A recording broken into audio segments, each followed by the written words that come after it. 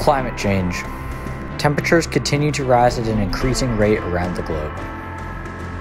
With snowfall being crucial to the ski industry's success, how has climate change impacted the industry, and what is being done to combat these effects?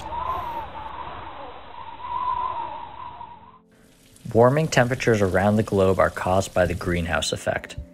This effect occurs when the Earth's atmosphere traps solar radiation that has been reflected by the Earth.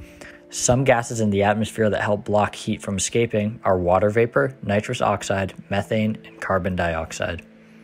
The presence of these gases is what's causing global warming. But what's causing the prevalence of those gases to increase? The short answer to that is humans.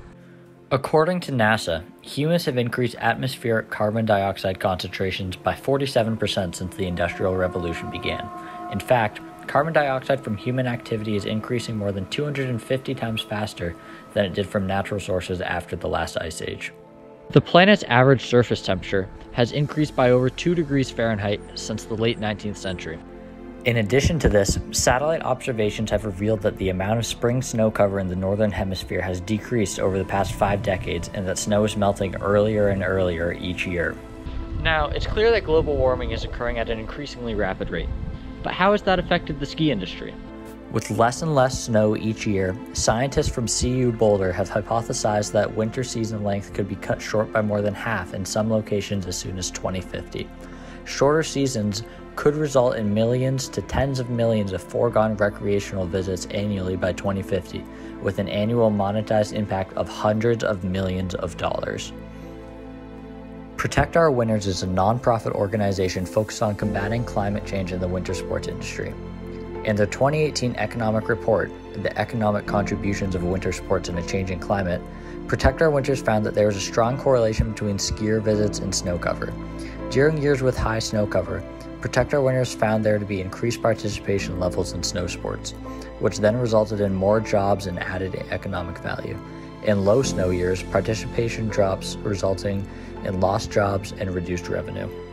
To be exact, they found that the increased skier participation levels in high snow years meant an extra $692.9 million in value added and 11,800 extra jobs, compared to the 2001 to 2016 average. In low snow years, however, reduced participation decreased value added by over $1 billion and cost over 17,000 jobs as compared to an average season. The ski industry recognizes the danger that climate change poses, but what are they doing to combat these effects? In 2017, Vail Resorts announced a commitment to using 100% renewable energy. This means a transition to solar power as well as more efficient snowmaking. Vail is also buying more properties, recently in Australia and here in Vermont. By diversifying the properties that they own, they're trying to protect against weather variability in different regions. Resorts have also increased their snowmaking capacity. However, snowmaking is only a short-term solution, as it comes with a large carbon footprint. Some resorts have turned to snow farming.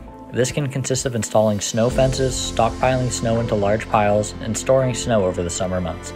In fact, this method can be found right here in Vermont.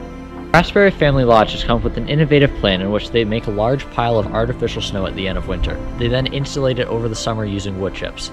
This ensures that they'll have enough snow to start the season on time.